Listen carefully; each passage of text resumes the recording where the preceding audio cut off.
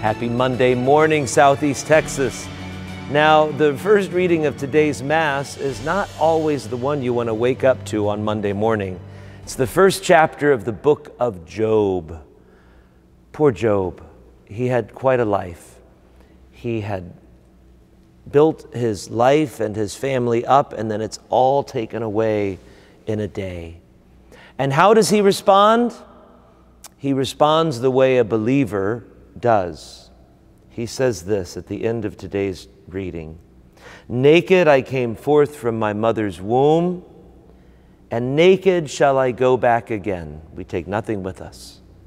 The Lord gave, and the Lord has taken away. Blessed be the name of the Lord.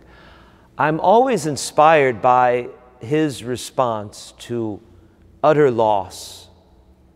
I think of our own community when we have suffered terribly in moments of natural disaster and hurricanes and fires and all kinds of things. And a believer is able to say, you know what? We're going to build again with God's grace, with God's help. Came forth naked, I'll go back naked, and nothing is mine. Let's follow that beautiful example of Job today.